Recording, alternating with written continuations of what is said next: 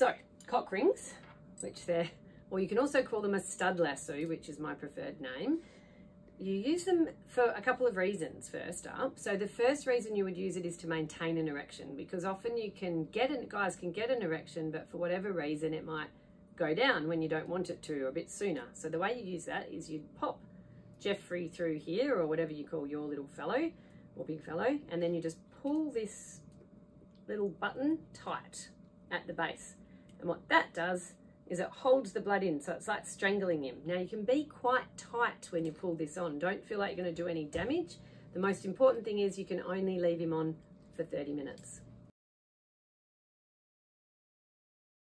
Yeah, so the other great thing about lassos or cock rings is that some men will have a little bit of incontinence, which is where they leak a bit of urine when they have an orgasm. Now, this is not obvious if they can still ejaculate semen, but if they're not ejaculating and they've had a prostate out, for instance, so there's no ejaculate and there's just urine, then it can be a little bit disconcerting for people. So the other great use for this is because the urethra runs straight down the bottom of a penis.